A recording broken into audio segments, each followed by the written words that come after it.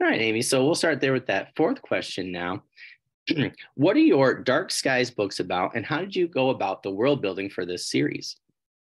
So the Dark Skies books, the first book again being Crimson Sky, they follow, they take place in a world that has essentially been overrun by vampire overlords. And they all kind of live in these, the vampires live in these sky ships that kind of watch over the world. And whenever they get hungry, they decide to come down. So a lot of people are, they're afraid to go in the skies. Everything's really dark. No one really knows what a blue sky looks like.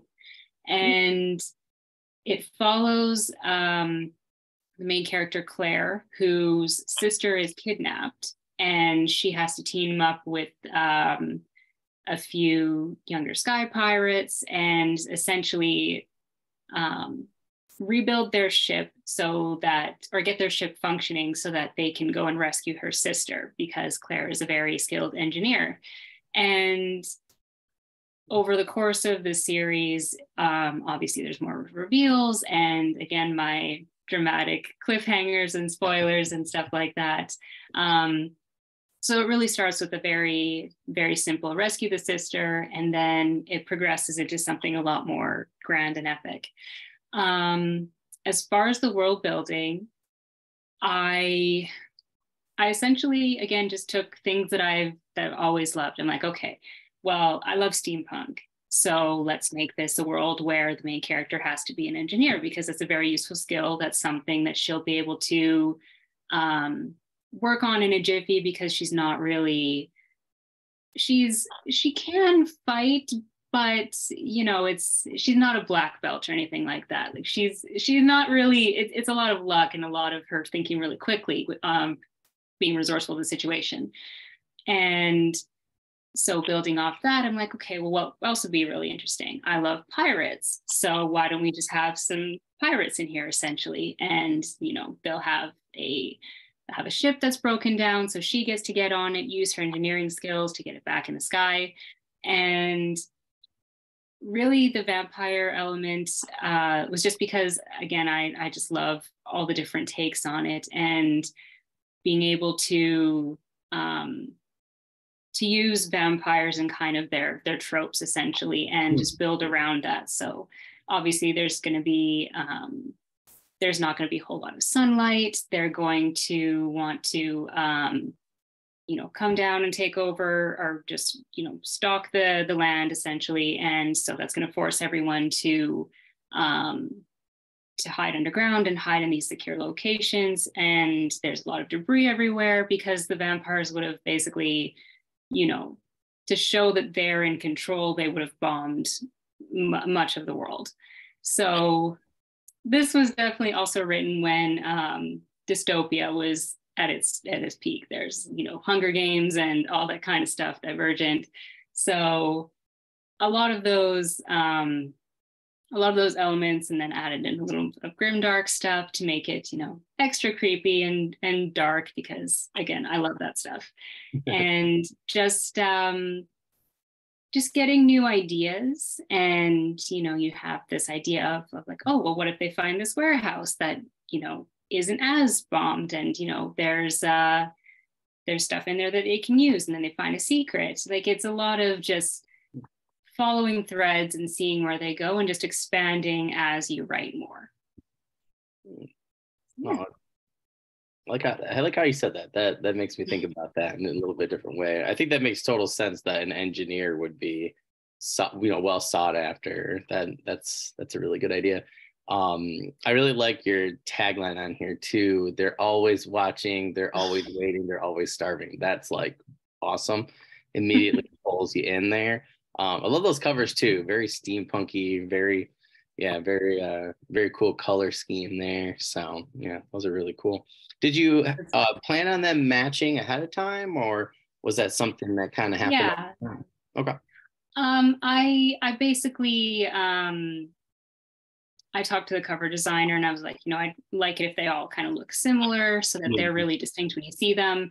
And, we'll just change a little bit of the logo and we'll change a little bit of the background. So for the final book, Obsidian Sky, I wanted there to be, kind of like the corroded metal, but a little bit of lava in there because lava might be significant or some red light might be significant. You'll know if you read it.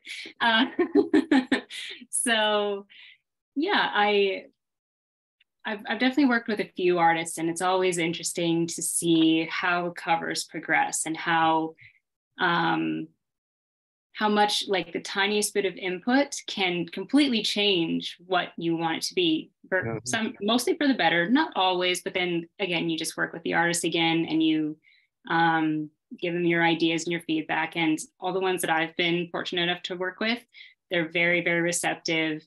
And it's just interesting to see how it all comes together until you get the final product. And it's just, wow, this is exactly what I wanted. And this is perfect. And I can't wait to see how everyone else receives it. Yeah. So it's always exciting to do that. Oh, it's cool. Yeah. I like little hints on the covers like that too. So if the red light means something to me, that really, really helps sell the world building for the book right off the bat. Yeah, like I liked Will White's like covers for the first couple books in particular, where he just had like these little symbols. And at first, before I read the books, I'm like, okay, I'm like, it's kind of cool, And then once I read the books, I was like, oh, that's really cool because it actually is in the book, And yeah, very in the book person. I want the cover to, I don't like random covers. Like I like, actually tie into the book. I was just looking at a novella cover for myself and I was like, said to my buddy, I go, do you like this? He goes, yeah. He goes, but you're a stickler. He goes, does it fit with what's in the book? I said, yeah, I think, I think it does. I said, it's not till a little bit later. I said, but I think it makes total sense. So yeah, that's super cool. Definitely looks good though. So that's awesome. Well, thank you. Oh, those sound awesome. I always love when people just throw vampires and then into a world and then build their entire world around them. They always stuff really, really cool. So if I could put vampires in every story of mine, I probably would. And that would be what I would be known for. Just, oh yeah, there's the vampire author. Yep. I mean, they are very fascinating. I think at that time too, you had the Abraham Lincoln Vampire Slayer book was really popular. They were doing a lot of really cool movies too. Like there was one movie that I remember came out around that time too, where it was like vampires had decided to come out to humanity and then they were running everything. And then we were all just kind of like blood banks. And it was really, it was an interesting movie, but like the world building was done really well. I'm totally blanking what it was called. But I remember watching it at some point from like Family Video or whatever. And I was like, this is written like world building wise really, really well. Cause it really made you think like, could this really happen? And it had a lot of things in it where you're like, oh, that's terrifying because you could really see that being like an actual thing, if vampires came onto the world. So yeah, I totally understand there. I got vampires and, most of my stuff, particularly urban fantasy. So right there with you. And it's always interesting too, because it's amazing how much that one element can change everything. I mean, you put vampires again into urban fantasy. Well, they might have a different hierarchy. They might have a different set of rules. They might be based off a different culture, and they might just be something completely new. And there's such a common monster, but no one ever does them the same. So it's always refreshing. I mean, everyone always rags on Twilight, but you have to admit, no one ever thought to make vampire sparkly before. Yeah, no, it's so fair. I will give some credit where credit is due, just some, but yeah, it's always, and it always challenges you as a writer to be like, okay, well, do I want to do the classic vampire tropes or do I want to do something different? Because I mean, nothing is wrong with the classics. And yeah, it's when everyone has changed the element of vampires or a similar kind of monster so much, sometimes it's good to just go back to basics and be like, they can't walk in the sun, they can't see their reflection, and they can, do the Dracula thing where they climb on walls. There's always an interesting take that's to be had with something like that. Yeah. Well, I always thought like, why is it in mythology? I always like the history aspect and my ogres and overlords, like my whole urban fantasy, like all my stuff's in the same world. And it's like I liked it. I was like, well, what if all the monsters were from the same like dimension? And I was like, what if vampires were originally from that like planet in different dimension or whatever? And then I was like, well, why would our sun hurt them? And my buddy and I were talking scientifically, and we're like, oh, okay, like, if they were used to, not having a sun or a different type of, radiation or energy, it would make sense that when they come here, they wouldn't be able to go out during the day. So we kind of Right. like kind of that route, and it was kind of cool. And I was like, oh, that's kind of cool, And then we kind of like went from there, and I was like, oh, that's really interesting. And then we always really liked the kryptonite thing from Superman, like we're like, oh, okay, like we could have where the vampires spread their classic tropes themselves, to throw people off from the actual weapon, which is like weapons from their homeworld or their dimension. And like we had where like meteors brought some of that here, and we had a couple of different metals and things that we're like, oh, we're gonna have that be from their home planet. So like if you had one of their weapons or something, so all of a sudden it became like this huge world building thing. And again, from like a random conversation like that, my friend and we were sitting there, he's like, wouldn't it be cool if I'm like, stop doing that? I'm like, I have too much on my plate to write already. I'm like, have my own fantasy world I'm trying to like finish, and then everything he says is so much cooler. It's like How I Met Your Mother, where like Barney and Ted will be like, they'll say something, and then one will be like, okay, that's better, and then they'll do the better thing, and that's how I feel. Is like everything he makes me think of, and then I like make it better. I'll bring it to him. He goes, oh, that's really cool, and I'm like, you're not the one writing them though, I'm like, I have to write them. And now I got this, idea stuck in my head. But yeah, I think vampires are so cool, like you said, though, and elves is another one. I love when somebody takes the classic thing and then changes it in a small, unique way, like, and then it makes it, we're that familiar, but then you still have the exciting parts to it. Like I got elves. And I'm like, well, why don't they sleep? I'm like, why do they love the forest so much? Like, why don't they eat meat? And I was like, well, what if they're half plant or something like that?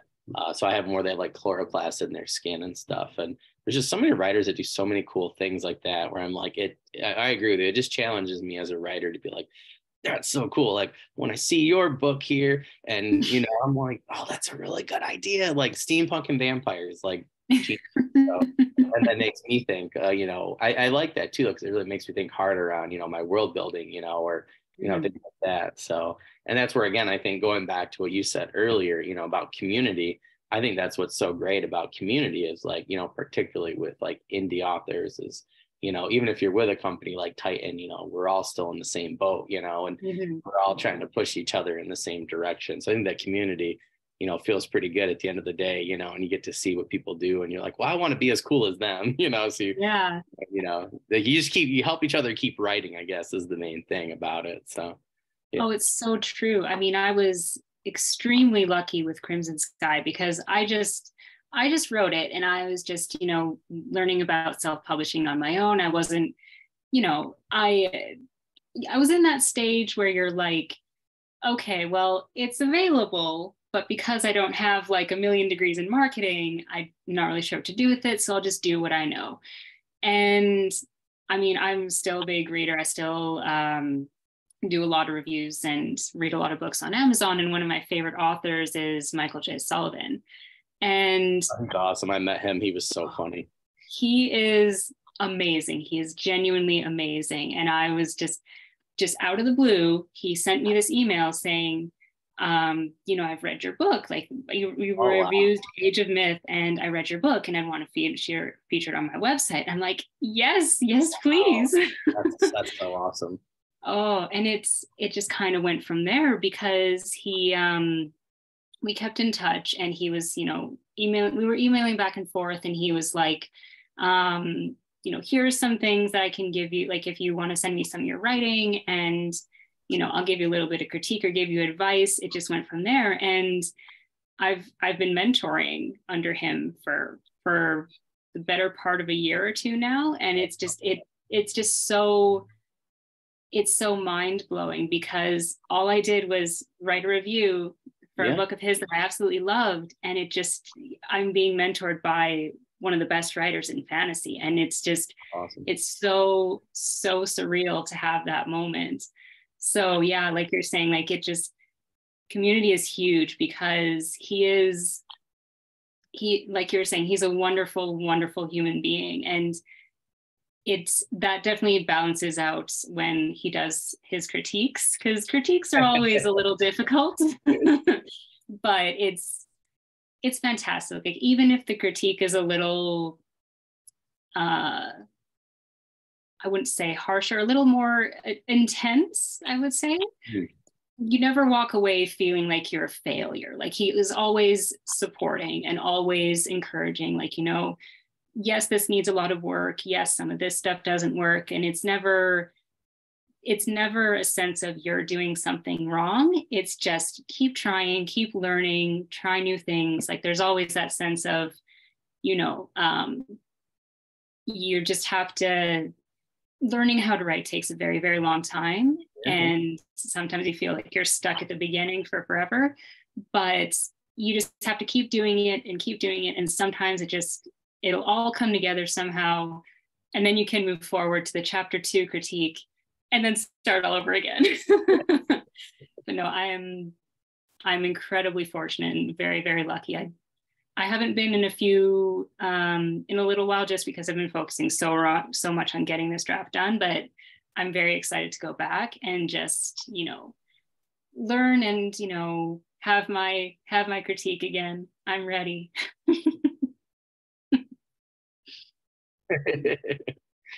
I was gonna say him and his wife just seem like they're always just helping people out. I know some people there are just yes. I just said something. I just sent a tweet or something. I always want to ask him because so when I met him was the year I met my wife in Phoenix, and he was at the Poison Pen with Kevin Hearn and mm-hmm. Brandon Sanderson, Patrick Rothfuss. And I had kind of an idea who Brandon was, and Patrick I had heard of, but like Michael, I was like, oh my gosh, like I couldn't believe he was there. And I think it was book 2, because like I was not making any money as a teacher in Phoenix, so I bought them used. So I brought him book 2, but at the time they did not have the numbers on the side. So mm-hmm. when I gave it to him, he goes, "What? You couldn't bring me book 1?" And I laughed so hard. I go, "I try finding them everywhere." I'm like, I don't like hardcover. I'm like, I want paperback. He goes, "Oh, I get it," So I was teasing. I said, "You should definitely have the number on the spine." And now I just always laugh, because then when I go places, like the numbers are on the spine now, and it's so funny. So I always want to just ask him, be like, "When did you put the numbers on the spine? Was I the guy?" Like, I hope you were the guy. Yeah, I hope so much. I always tell that story, but it's just so funny because I laughed so hard, and I went through the line several times, and I was there all day. I mean, I think I got there at like 8:30 in the morning. It was packed. I did not leave there until probably like 9:30 at night. I mean, I went through and talked to Kevin several times. Him and his wife, I went through and talked to Brian McClellan a bunch. There were so many people. Sometimes I have to go back and look at how many. I talked to Michael a few times. There were some just great people there from the indie community. That was the first time I ever heard the term indie publishing, as a writer. And there, I talked to him and Brian McCullen a lot and there was one other author. I always blank on who it is. I got his book somewhere here, a couple of them. But I talked to the 3 of them a lot. They're like, "Oh, this community is just so great." And they really, really like did a great job selling it, I feel like, and one of them pointed out like, "Hey, like go look at someone." They're like, "Go look at Michael's book over there." And they're like, "Come back and tell us what you see on the cover." So I was like, "Oh, that's interesting." I'm like, Brian over here, has a blurb on Michael's book. Michael's got a blurb over here on, so-and-so's book. And so I went back and I talked to them like, yeah, they're like, "Seems like there's a lot of us." He's like, "But there's not that many of us, and yeah. And then some of the things they said, I just was like really into. So I like kind of, kept it in my mind. And it was so cool to see him and, Brian and just so many people from there, just blow up, particularly in the indie community. I just always thought that was like so cool to, to get to meet them. This was probably like almost like 9 years ago now, like 9 years ago. But it was just so cool to see people's progression. That's one reason why I wanted to do this podcast is, look back in 5 years and be like, "Where's Amy at now?" Like, what is he doing? And before people get their publishing, their movie deals from Netflix and stuff, like it'd be cool Yep. to do the before and after, just like them. But yeah. Oh, that's awesome. He's so cool. I really want to have him on for season 3. I just been holding off because I have so many people for season 3 and we're trying to do particular things. And I'm like, oh, it'd be cool to kind of have him on with some other people. So we've been, like figuring out a little, we're trying to be a little bit more productive once my new laptop gets here. We're not on with, like 4 authors for the seminars and stuff and, or panels, and all of a sudden the Zoom cuts out or something like that. Yeah. Oh, that's really cool. Well, I'm jealous because he was just talking about you guys on one of the last episodes for Wizards, Warriors, and Words. I think it was about a month ago now. So that's really cool. I know him and his wife were talking about, mentoring and stuff like that. So. Oh, yeah. Yeah. You're the one I'm jealous of. Okay. Yep. Yep. I'm one of them. I mean, that's it's just so great because there's just so much support because they have so much experience, and they know so much, and not just about traditional publishing, but also about independent publishing, and how it feels to start at the bottom basically, and to still understand what it's like to be there, and then to just build up all that experience and give another perspective of someone who's like, yes, I've been where you are, but these are the steps I took to get there, and to know that it's a marathon, not a sprint. That's the big takeaway that we always have, is like, you're going to try and fail a lot because this is a very, very difficult industry. It requires a lot out of you, and sometimes you do need a break from it, and there's nothing wrong with that either. So when I do go back, which will probably be in a couple weeks because my schedule will have finally aligned, it's just going to be so exciting to see how everyone else in that group has worked and how far they've come, and even just learning from them, because they're all very talented as well, and they're all in different stages of their careers. So it's really interesting to form a community of people who are very experienced, people who have a little bit of experience, and people who have a lot of talent but don't quite have they haven't published a book yet, or they don't have a deal or whatever. And it's just getting all those opinions can, you never know what someone's going to say to inspire you to keep going with your writing. And it could just be, it could be the one who doesn't have any experience. They just say something, you're like, oh, I never thought of it that way. And that helps a lot, which means you have to put them in the acknowledgements as well. Mine's going to be so long at this point. Yeah. Yeah. Oh, that's super cool. Yeah. Well, I really liked what they were talking about, with the guys on Wizards, Words, and Words about Kickstarters. I was just like, oh, that's a really good idea. And I had so many notes from the 2, I think it was 2, there were 2 episodes or 3 they were on, like back to back to back. And I know Dirk, and Michael talk a lot and stuff, and he goes up there, I guess over there for the retreat and stuff, this past summer. But yeah, I was just like, oh, this is such good stuff. I think I listened to both episodes like back to back to back days. I just kept trying to let it infiltrate my brain. And I had so many ideas just from them talking about certain things. Yeah. So I definitely know how that is. But that's why I do this podcast. People are like, oh, you're still doing that? I'm like, I just can't stop. I'm like hearing people's great ideas, hearing that one person were like, I just did this one thing on TikTok and then this happened.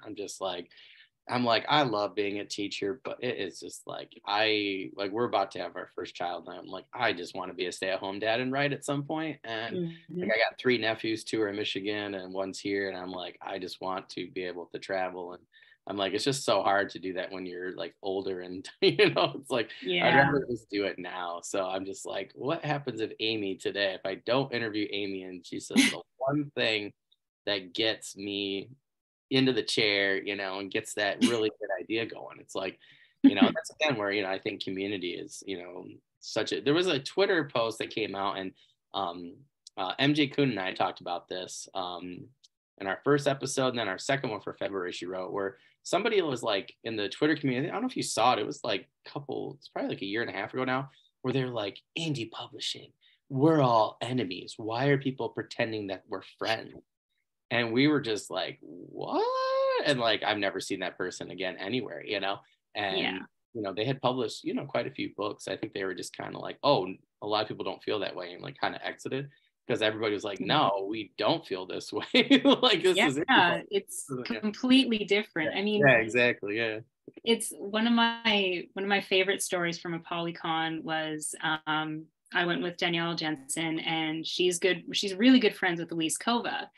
Mm. And a person came into Danielle's line and she's like, I have this book that's basically a unicorn. And it was Danielle's book, The Bridge Kingdom. And, or no, it was the Traitor Queen, because I remember it was book 2.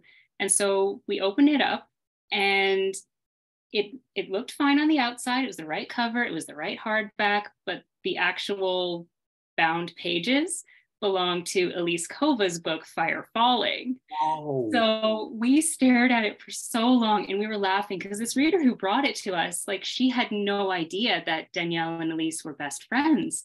So this reader was like, you know, I wanted you to sign it so I can bring it to her. So Danielle looks at it, and then she like crossed out Elise's name and signed her own name instead. And she's like, okay, now you take it to Elise.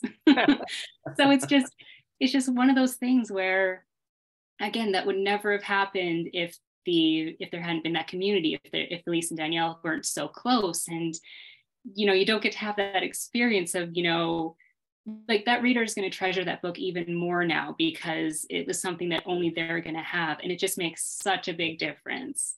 I mean, that was again, one of the highlights. Like, we're still laughing over it to this day because of all the books, of all the authors, there was 2 who were very, very best friends. And it really is a unicorn now. No one else will get that misprint. Yeah. Oh, that's crazy. Oh, that's funny. That's a great story. I am very jealous of that person. Really I am too, actually. Yeah. Really cool to have on your shelf. Like, I have some where I just have on top and stuff. Like, I have quite a few from, you know, well, I have Michael's like put away, and Brandon's, like Patrick and a few people, like really, really securely. I don't want anything to happen to them. I'm always afraid there's gonna be like, I'm always paranoid in my basement there's gonna be like a pipe burst or something, and all the signed ones that I got that day are like, you know, gonna go.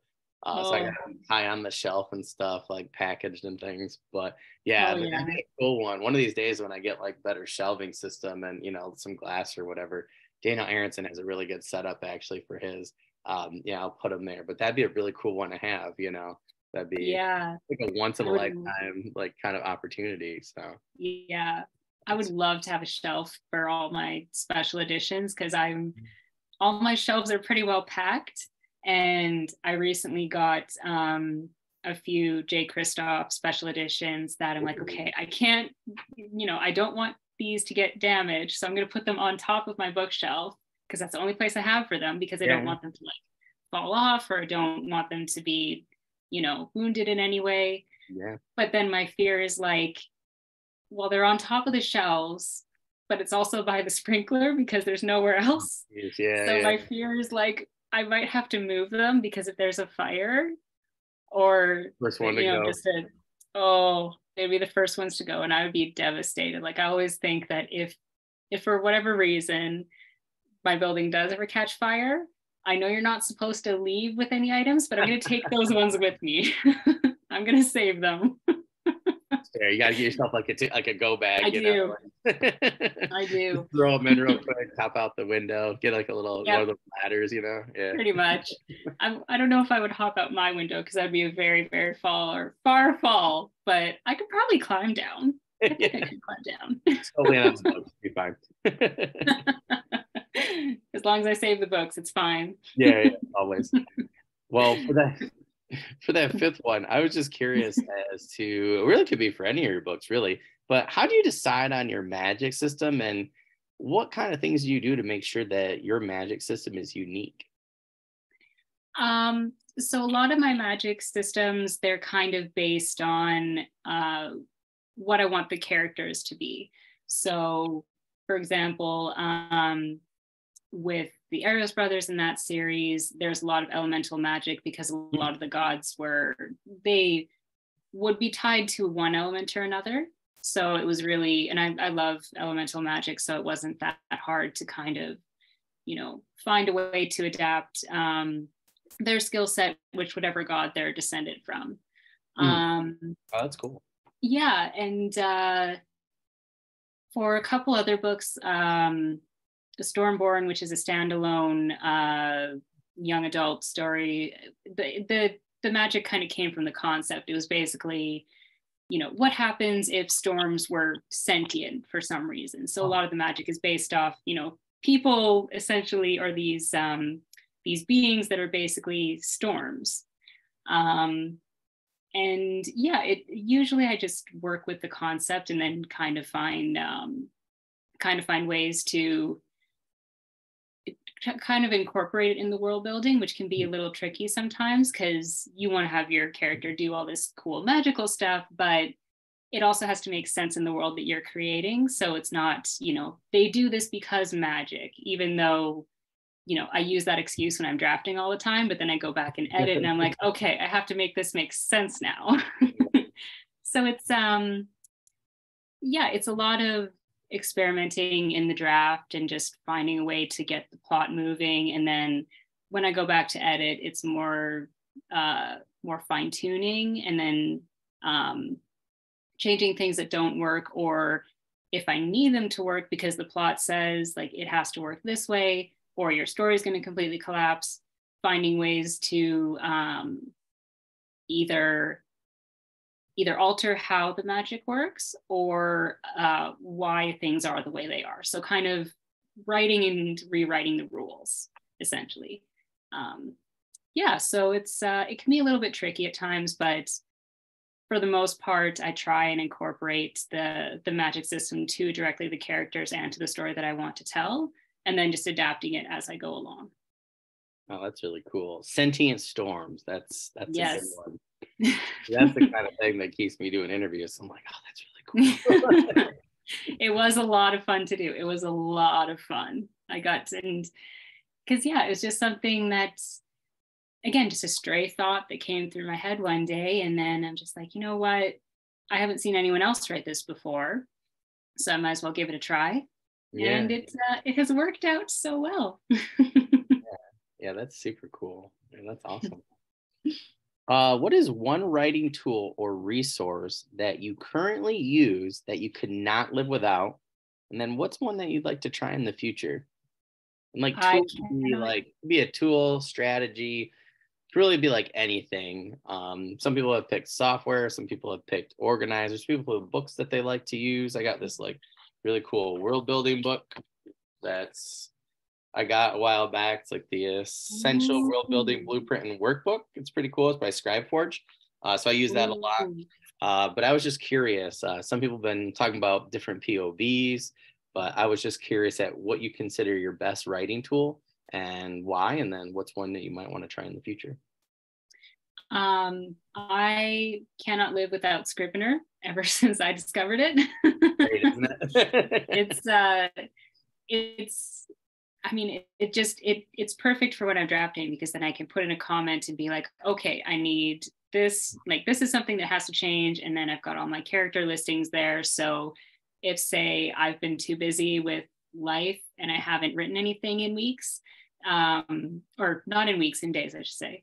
But, if I'm writing and I have an idea, then I'm like, oh, okay, well, this is tied to a certain character trait, so I can put in the character thing, and it's just all in one place.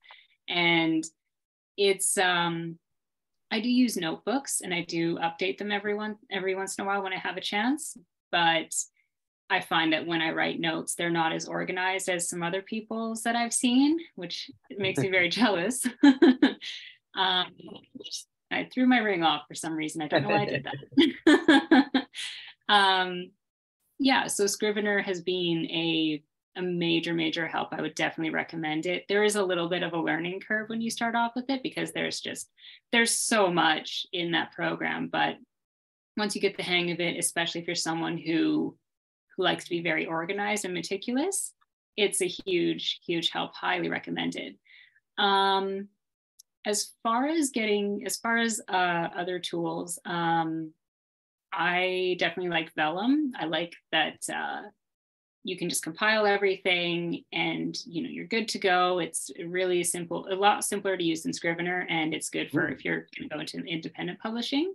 I think if there was a tool that I wanted to learn to use more, it would be stuff related to marketing. So yeah, so a lot of I have done Amazon ads before, haven't really done them recently, but it's a little bit complicated because you have to do a lot of experimenting. You have to, put whatever money you're going to use into a certain ad type and then see if it takes off. And if it doesn't, then you have to, change your keywords or whatever. And learning how best to adapt your Amazon page into the product you're trying to sell. So a lot of people have like a table of, this is the book cover, this is what it has in it, this is kind of what it's about. Like that's really, really big on Amazon right now. I'm also trying to use a lot more of TikTok because I've seen a lot of people have a lot of success there. Yeah. And it's like I talk with my author friends all the time, and what we find is that it's a real challenge. It's a lot harder because you can make all the videos you want to gain that new audience, but you also have to find a way to actually sell your product, which it might not be might not be as simple. So you'll have great videos and stuff like that, and maybe you feature your book in one of them, but getting that conversion rate is the challenge. So I would say that trying to figure out marketing would be the next tool to kind of master, because half of being an author is being a business person, because even if you get picked up by a big traditional author, you still have to put in the work. You still have to sell the product, unless you get super lucky and you're immediately Stephen King, because Stephen King doesn't need to market. He just puts his name on the cover and then it's done. He's got the reputation, but it takes so long to build that up. And that's, another thing that Mike has told us is you have to build that readership. You have to interact with them, and you have to, be kind to them, be informative, and just be like, kind of sell your personality, I guess would be a way of saying it. Like, be open and honest about who you are. And that is a way to kind of draw in readers. And then you're just casually drop in, oh, hey, by the way, my book is on sale. If you're interested, it's right here. And yeah, it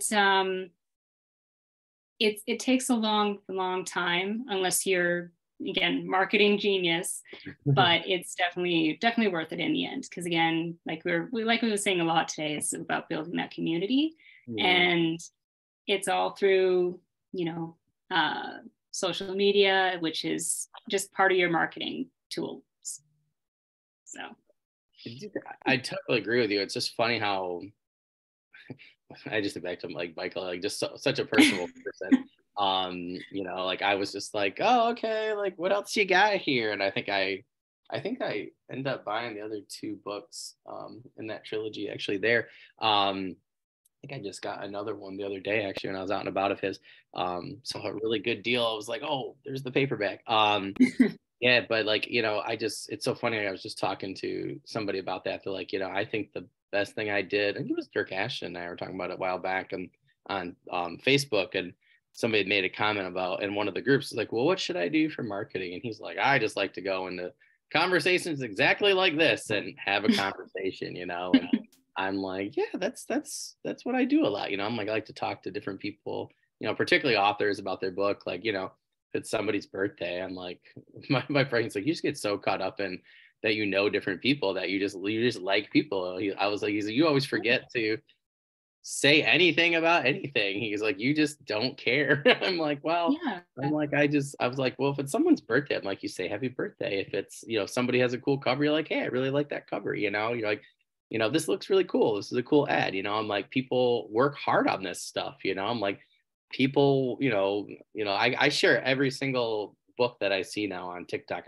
I'll repost. It takes me 2 seconds to repost, 2 seconds to share it to Facebook. I'll do that every time now because I'm like, I would love if somebody did that for me. And I'm like, I like to, you never know who, I can make a new, favorite author for somebody, a new reader for somebody, and I like becoming a new reader for other people. I have a couple people today, actually, I found some cool books on because of sponsored ads and stuff on Facebook. And yeah, I mean, it's cool to see people's successes, I think personally. Yeah, yeah, yeah, it's a good time when you see people like yourself, are doing well. So it is. And it's always nice to when you want to support someone. So if someone's being like Mike or Marissa Meyer, I see she's really active and nice with her community, and yeah, when you see them interacting and just being their genuine selves and just genuinely good people, it's almost like an instinct to like, okay, well, let's see what they wrote, because I really like their personality, and yeah, I connected with them as a person. And even just getting that little bit of interest goes a long way, because your book is being seen by someone. And it even if they don't end up buying it, you still did part of your job. You still got them to look at the book and be like, okay, well, maybe the synopsis just wasn't for them. Like yeah, if they like science fiction, they're probably not going to read um, a nonfiction or literary fiction book. It just might not be their style, but maybe they have a friend who does, and word of mouth goes so far. yeah, yeah, So yeah, it's just it's a way to social media is definitely a very, very good tool. I don't underestimate it. And it can take a long time to kind of build up that readership. But I'll post a video or a comment, and I just have this, like, it's usually the same people who reply, but they might be one day like, hey, this person who I've been following for a while has a new book out, maybe it's a thing for you. It can seem like baby steps at some point, but you have to start somewhere. yeah, yeah, yeah. I think my a friend of mine, she said, like it feels like you're inching, like you're pushing something heavy, she's Mm-hmm. like, then what that day, she goes, it only takes inches day by day. She goes, but one of those times, she's like, you just got to keep going because that one last push might be the one that, gets you down that Exactly. slope. So I was like, that's a really good way to think of it, actually. Yeah. But yeah, Because yeah, cool. it's so unpredictable too. Like you never know what's going to take off. Like Yeah, the book I'm exactly. working on right now could be the one, and if it's not, maybe it's going to be the next one. It's Yep. just impossible to tell, because there's so many highs and lows too. Like I've seen it so many times where an author, they write a great book and they take off, and then they write another series and it doesn't do very well, even if they're really exceptional. So they have to just work really hard in their next series, and then it's back up again. Yeah, It's so difficult to see how an audience is going to react, but you just got to keep trying. So even if every single book that you write is a huge hit, you're never really sure. So you just got to keep at it. You got to keep improving, you got to keep learning. And it's like I as hard as it gets sometimes, I really do love learning about writing. I love experimenting, and I love even looking back on what I've written versus what I write now. Like it's just, I can tell that I'm a different author, and my writing right now is a lot stronger because I just have those instinctual lessons that I learned from reading other books, getting mentored, just talking to other people in the writing community and making other friends. And you absorb that knowledge, even if it kind of seems overwhelming, and it reflects in how you create and how you write. So always learn. yeah, yeah. Never too old to learn. Yeah, amen to that. Some days I feel like this one's really interesting for me. I came up with it a while back, and people have had such great answers. If you could take the place of one of your characters, who would it be and why? Oh boy. See, the thing is, I don't know if I would want to switch places with one of my characters, because I'd probably find myself in a fight with a monster and it wouldn't go well. I think I would want to be maybe Thea from the Arios Brothers series. She's one of the secondary characters, and she's a descendant of Poseidon, and she owns her own boat shop, and she's just she's just like, I love the ocean, and she's constantly on the ocean. She has great connection with it. So, you know, she's her own independent businesswoman, and she just does whatever she wants. She has incredible power, and she just has a nice sassy personality that I love. Every time I write her, I'm like, this is fun. She always adds some spice to a scene. Yeah. Oh, that's awesome. That's a great answer. That's cool. I like that she's like descended from Poseidon, owns a boat shop. That's just like, I'm like, why is that so cool but so simple? I'm like, why didn't I think of that? Like, it's so funny. It's like, yeah, that's perfect world building right there in a nutshell. We were just talking about that. It is. We're like, it doesn't have to be super, you know. We're just talking to a friend of mine who's like, we're trying to get to write, and you know, she's like, yeah, it doesn't have to be something huge. Like, it can be something little simple. I'm like, that is so good. Like, that's a simple thing, but it's so good. Like, fits perfectly into that puzzle piece of who that character is within your world. So that's super cool.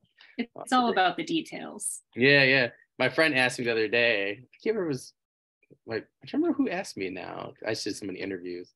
Interviewed a couple of friends, and then I interviewed like Herman Stengel and then a couple other people. Somebody asked me, they're like, what about you? I said, I haven't published yet. I said, so I can't say. Working on like 4 things for next year. You have to pick one. And I was like, I don't know right now. I was like, I'll have to get back to you. So we'll go with that last one there. Do you have any news, updates, promos, or current projects that you'd like to share with us? You did talk about your urban fantasy thriller that's on the back burner. So I will definitely be looking into that one. So, but what else do you have going on currently? Well, I have a sale going on next week. Let me just double check the details of it. I just had a sale finish, so I want to make sure I'm doing the right one. Stormborn is going to be on sale on Kobo for December 5th to December 10th. So that is, I believe it's going to be about 40% off for that full week. So I will be promoting it on my social medias. I'm primarily on Instagram, a little bit on Facebook, and I'll probably try and put a TikTok together, but yeah, it'll just be throughout the week. Updates. I will be helping my bestie Danielle in, I think it's July, for Book Bonanza, which is going to be in Texas. That's going to be a big romance author thing. It's hosted by Colleen Hoover, which is going to be, it's going to be intense. I can't wait. It's going to be another, like, I won't be a featured author there, but I'll definitely be around. So if you're in Texas and you want to come chat with me, I'll be there. Yeah, and it's going to be another one of those things where it's going to be so interesting to meet new people and just, you know, network and, you know, ask for advice, ask for questions, because it's going to be, I would imagine to be a little bit different from a Polycon. Like, it's same kind of authors, same kind of venue, but just how they do it is, even that is going to be something I can learn from. So that's going to be in the summer. As for what I'm writing right now, I'm working on a dark fantasy with, it's just pure dark fantasy with vampires and necromancers, vampires, of course. There's very much a theme. So I'm hoping to have that one finished probably early next year, just because it's been taking me so long to do. I've had to stop and restart, usually always when I'm at the midpoint. Which is, again, another thing about writing. You get to the middle and then you got to think about where you're going. Yeah, that pesky middle. But yeah, I'm hoping that with that one, when it's finished, I will start querying again and just see if I can get a traditional deal. If not, I will try and publish it by the end of the year. It just kind of depends. And I'm hoping to start the 4th Arios Brothers book in probably after I finish drafting this one, or unless that vampire thriller Devil on My Shoulder comes back, in which case that's going to come first. Yeah, a lot of projects that are in development, and I'm kind of in like that lull where I'm working on something, so there's not really something big and exciting coming out next month, unfortunately. But again, everything takes time, and I'm definitely excited for when I get to release a book again, because I've just learned so much in the past couple of years that getting to implement it is going to be half the fun. Oh yeah. Yeah, I can't What's wait. funny, I talked to an author the other day, and he goes, "Yeah, I don't really have that much." I'm like, "You just released like 7 books in like a year and a half, and then have like 4 more that are like almost done." I'm like, "Isn't that fun?" And he goes, "Well, I don't have anything that's coming out right now," and I'm like, "But that's a lot." Yeah. As a reader of yours, I'm like, that is interesting. I'm like, that's Yeah, interesting to me, that's like, definitely stuff to share. yeah, 7 books. I'm like, holy moly. Yeah, I know. I'm like, oh, so basically, like, so basically in like 2.5 years' time, you'll have 11 books out. I'm like, that's pretty prolific. And Yeah. he's like, oh yeah. And he's like, but nothing the month this will release. I'm like, oh, I'm like, we're talking about like 6 months. I'm like, it's publishing, Yeah, exactly. He acted like he was super lazy because he had everything coming out in the next 2 months. I'm like, no, I'm like, you're like light years ahead of traditional publishing. I'm like, holy for sure. I talked to a couple recently, and they're like, oh yeah, it's gonna be like 2 years. This is gonna be great. And I'm like, wow. I'm like, he's gonna already have like 24. Have another 7. Yeah, it's crazy. Yeah, it's nuts. Well, Amy, I want to thank you so much for coming on. It was a pleasure to talk to you. I got a lot of notes here. I saw. Yeah. So, and definitely send me, your sale, and wherever, like Facebook, email, Instagram, wherever. I can give you my TikTok as well.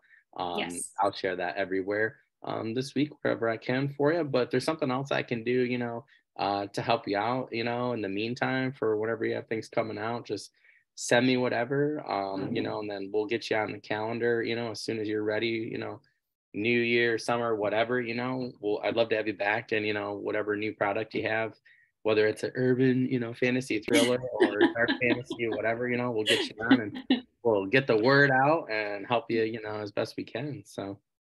Oh, I would really appreciate that. This has been a lot of fun. Yeah. Thank you so much for having me. Yeah, of course. Anytime you want to come back on. Oh, just want to remind the audience, you can find all of Amy's books and her social links in the description, anywhere where this audio is found. My friend will kill me if I forget to like edit it in. And then just don't forget, our goal for season 2 has been to really get everybody, like, you're like, oh man, Amy's book looks really cool. Go to the social, and then you find one you really like, you read. Just please make sure, you guys are, really reviewing those products, whether it's, Audible, Amazon, wherever it is, wherever that book or product can be found, because that's going to help out our authors that we have on the podcast the most. And then you'll get more things. I'll get to interview more authors. We'll get to interview Amy again, and we'll all be happy, and we'll all get more books in the end. So. But yeah, Amy, if there's anything, like I said, I can do in the meantime, you just let me know, and, we'll help you in any way we can.